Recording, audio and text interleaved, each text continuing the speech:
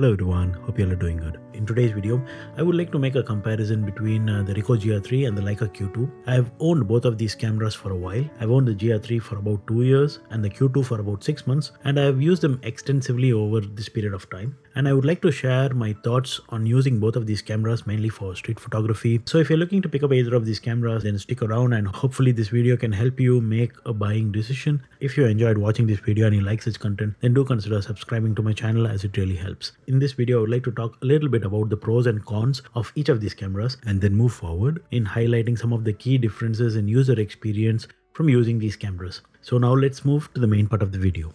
First is the size. The first time you'll take a look at these cameras or you hold these cameras in your hand, first thing you observe is the size difference. The Ricoh GR3 comes in around 257 grams. And if you look at the size of the Ricoh GR3 and compare it with an iPhone 12 Pro Max, the Ricoh GR3 footprint is actually much smaller than that of the iPhone 12 Pro Max. The dimensions of the GR3 is about 4.3 into 2.4 inches, and the GR3 is actually super compact, and it's a super small camera that can be carried along with you in your jean pocket or in your jacket. And the size is actually one of the killer aspects of this camera. The build of the GR3 is not that great, and I feel the buttons are rather flimsy. Now comparing this build with that of the Q2, the Leica is actually built like a tank. The Q2 has some weight and heft, and it balances very well in your hand. Every inch of this camera screams quality and class. Looking at the weight and other dimensions of the Q2 is definitely more chunky and not as compact as the GR3.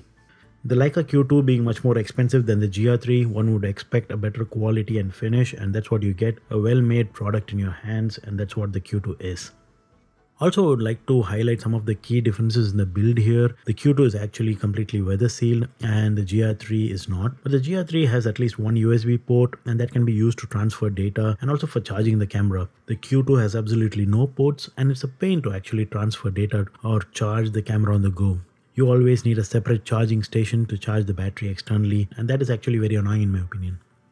So now moving on to how does the image look. When you're comparing the image quality from either of these cameras, one should know that the GR3 has an APS-C sensor and the Q2 has a full frame sensor. Also, the Leica has a faster f1.7 lens compared to the 2.8 on the GR3. The field of view is actually very similar in both of these cameras in terms of full frame terms. It's about 28 millimeters. Since the Q2 sports a full frame sensor and a much faster lens, the background blur or the bokeh is actually much more pleasing on the Q2. Since the Q2 has a larger sensor, the light gathering capability of the sensor is better, and the optics on the Leica is far superior and outclasses the GR3 in terms of image quality. If you look at the ISO sensitivity range of the GR3 is actually much higher than that of the Q2. In terms of noise, I feel the GR3 images quickly fall apart over ISO 3200. Since the Q2 also has a higher megapixel count, the noise performance is also not that great in low light conditions when you bump up the ISO, but in good light both of these cameras produce some stellar images. However, the images from the Q2 have absolutely no distortion or vignetting. The images from the GR3 do suffer from these issues. So in this section, I would just give it to the Leica Q2 because of the excellent optics and beautiful Leica glass. Both of these cameras output DNG RAW files, and the dynamic range with the GR3 I feel is slightly better than that of the Q2, especially with highlight recovery. The JPEGs actually on the GR3 have much more room to be tuned, and I feel that the Leica JPEGs don't look great straight out of the camera and need some tweaking in the settings to produce some better images. The room to tweak these JPEGs is actually much better on the GR3 in my opinion. So what are the common features that can be found on both of these cameras? Both cameras have the capability to wirelessly transfer images. I feel the Leica app is a bit more stable in handling this Wi-Fi image transfer. Both these systems do not have any inbuilt flash. Both these cameras have some sort of image stabilization built in, which allows you to shoot at a lower shutter speed and thereby allowing you to shoot at lower ISOs. So next question is, would you shoot video with the GR3 or the Q2? If you ever plan to use your GR3 for video work, I would recommend you to look elsewhere and stay away from thinking of shooting video with the Ricoh GR3. Not because of the image quality, but just the lack of any control while shooting video that is on the GR3. On the other hand, the Q2 is capable of shooting in 4K mode, good enough, and it produces some beautiful, pleasant looking video. But there's a lot of hunting noise that comes from the lens moving in and out during autofocus mode, and it's probably due to the contrast detect autofocus system, which is not so great, but it works beautifully well when you shoot in manual focus mode.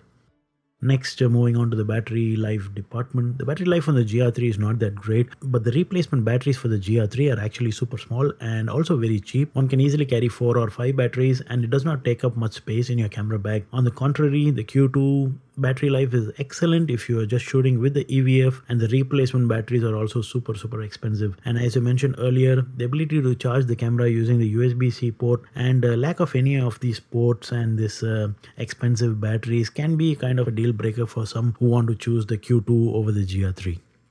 And how do the menus on this camera feel? I feel the Ricoh GR3 has one of the best laid out menus in the current generation of cameras out there, and the presence of an amazing touch UI actually accentuates the overall user experience and takes it to the next level. The Q2 on the other hand has very simple and minimalistic menu that works very well with the Leica ethos, and the thought process of less is more actually works very well in their favor, as one can concentrate more on the shooting process rather than fiddling with the menus. But I feel the GR3 is kind of near perfect, and Ricoh has done an excellent job with the touch UI, enhancing the user experience. Now moving on to the autofocus and manual focus capabilities of both these cameras. The Ricoh GR3 has a hybrid contrast as well as phase detection autofocus system, which delivers improved autofocus performance compared to the previous generations of Ricoh cameras. GR or GR2 were actually struggling mainly because of low contrast targets. The contrast based autofocus systems was not so great, but it's significantly improved on the GR3.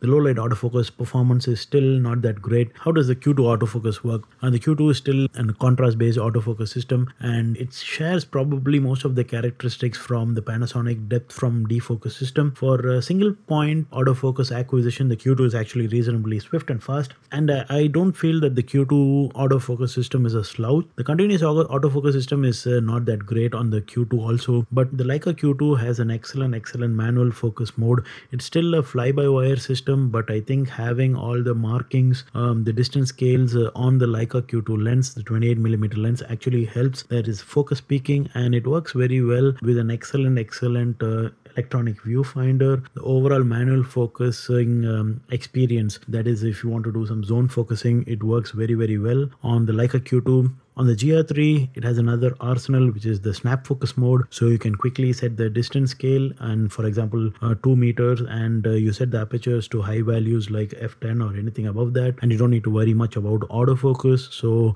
when you have something in that range, you're going to get it for sure. So that's amazing. And so in terms of speed, I think the GR3 has an upper hand over the Q2 in this aspect. Overall, the process of shooting in manual mode is much more better on the Q2. There's a much more tactile feel, and that it slows you down that you're in the manual focus mode. So that experience on the Q2 is slightly better.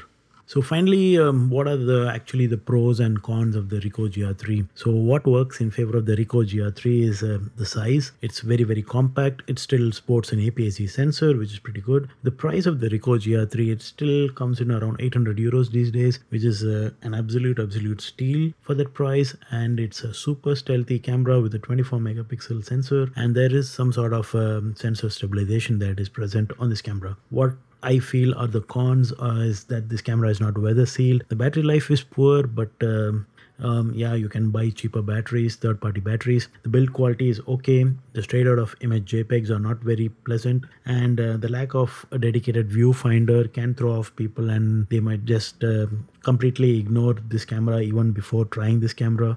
And the lack of a flippy screen. And if Ricoh makes a Ricoh GR4, maybe they can incorporate these cons and make it a much more better camera.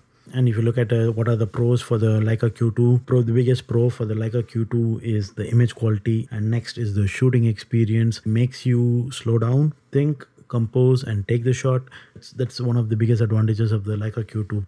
Biggest cons for the Leica Q2 is the price. Yeah, there is no way getting around it, but if you think about the cost of a 28mm Leica lens, then the Q2 system is actually very cheap. It's the cheapest gateway into the Leica ecosystem. Even the Leica Q is much more cheaper. So coming back to the overall shooting experience and my recommendation, so if you're someone who is doing just street photography, or is just getting into street photography and want something very small and stealthy that can be carried along with you everywhere, then I would highly recommend you to try the Ricoh GR3. And if you're not too picky on the image quality and the shooting experience and just absolutely enjoying the process of making a street image, that is just being on the street, making photographs, want to shoot quickly and then the GR3 is the way to go, and it's the one for you. And I truly believe it's the undisputed street king.